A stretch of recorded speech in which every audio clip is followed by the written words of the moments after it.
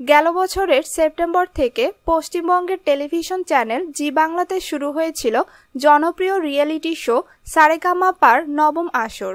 কয়েক বছর ধরে গানের এই প্রতিযোগিতামূলক অনুষ্ঠানে নিয়মিতভাবে বাংলাদেশি প্রতিযোগীরাও অংশগ্রহণ করছেন। এবারের আসরে 7 জন প্রতিযোগী অংশগ্রহণ করেছিলেন। কয়েক দফা বাছাইয়ের পর 48 জনের মধ্যে থেকে 7 জনকে নির্বাচন করা হয়েছিল। সেই 7 জন প্রতিযোগী থেকে এখন কেবল টিকে আছেন মাইনুল হাসান নোবেল। সেই নোবেলকে নিয়ে আলোচনা সমালোচনা তুঙ্গে। অবস্থা দৃষ্টে মনে হচ্ছে আগামী বছর থেকে এপার বাংলা থেকে কোনো প্রতিযোগী নাও নিতে পারে। আগেই মনে হয়েছিল জি বাংলা নিজেদের ব্যবসায়িক দিক চিন্তা করে সারেগামাপায় বাংলাদেশি ছেলে মেয়েদের সুযোগ দিয়ে ভুল করতে যাচ্ছে। আমার মনে হওয়াটা কতখানি যে সত্য ছিল যত দিন যাচ্ছে বাংলাদেশের দর্শক শ্রোতাদের প্রতিক্রিয়া দেখে বুঝতে পারছি। এমনকি আমার স্ট্যাটাসেই বয়স্ক বুঝদার স্বজন বন্ধুদের কমেন্ট পড়েই আহত বোধ করছি।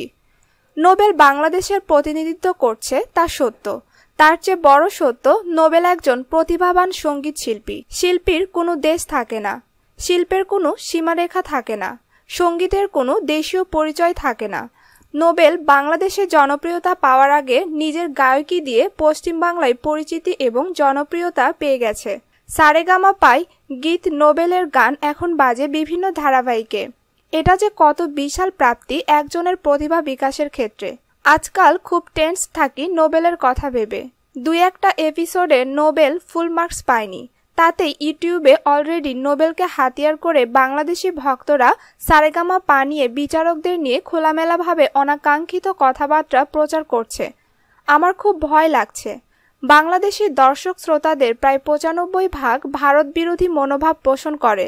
ভারত বিরোধিতা করার কিছু একটা ছুতো পেলেই হলো, তা ক্রিকেটই হোক আর সারেগামাপাই হোক। যে নোবেলকে নিয়ে বাংলাদেশি ভক্তরা এখন লাফালাফি করছে, সারেগামাপায় আত্মপ্রকাশের আগে সেই নোবেলকে বাংলাদেশে কেউ চিনত না। এমনকি রক মিউজিকে তুখোর নোবেলকে তার আইডল আইয়ুব বাচ্চু জেমস কেউই চিনতেন না।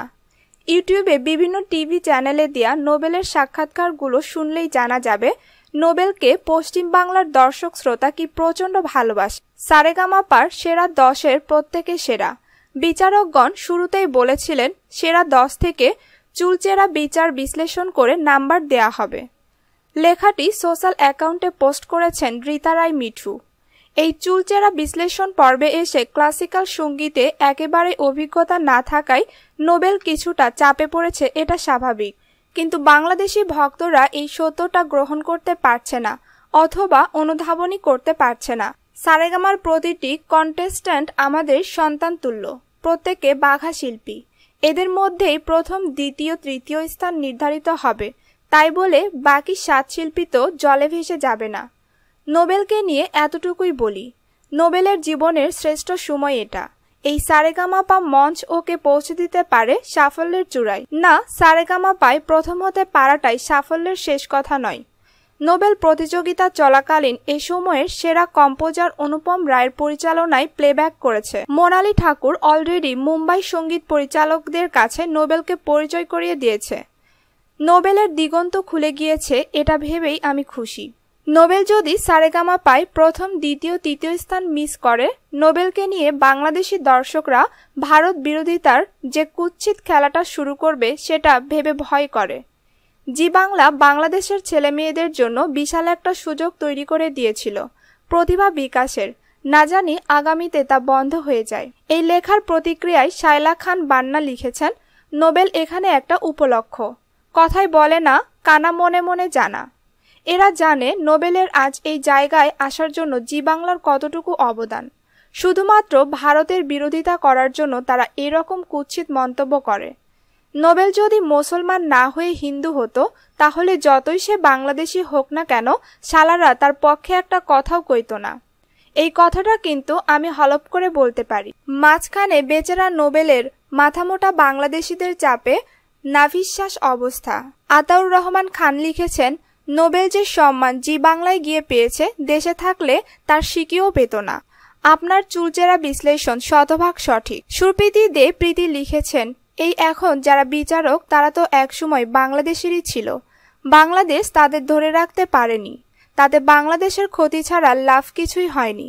বাংলাদেশের বিরোধিতায় ভারতের কিছুই যে যায় না সেটা বোঝার ক্ষমতাও নেই। সবুজ শিকদার আবার লিখেছেন, এটা তুমি ঠান্ডা মাথায় হুমকি দিয়াছ।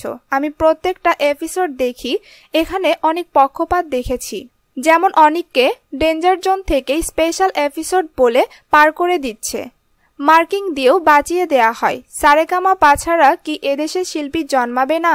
এর জবাবে রীতা রায় মিঠু লিখেছেন, সারেগামা ছাড়া শিল্পী জন্মাবে না কেন? এর জবাবে রীতা রায় মিঠু লিখেছেন, সারেগামাপা ছাড়া শিল্পী জন্মাবে না কেন? নোবেল তো জন্মেছিল, অবন্তী জন্মেছিল। সমস্যা হলো সারেগামাপায় এবার বাংলাদেশেও অডিশন নিয়েছে, তাই বাংলাদেশের মানুষ জানার সুযোগ পেয়েছে নোবেলের মতো শিল্পী বাংলাদেশে জন্ম নিয়েছিল। গুড এনাফ, আর কিছু বলতে চায় না।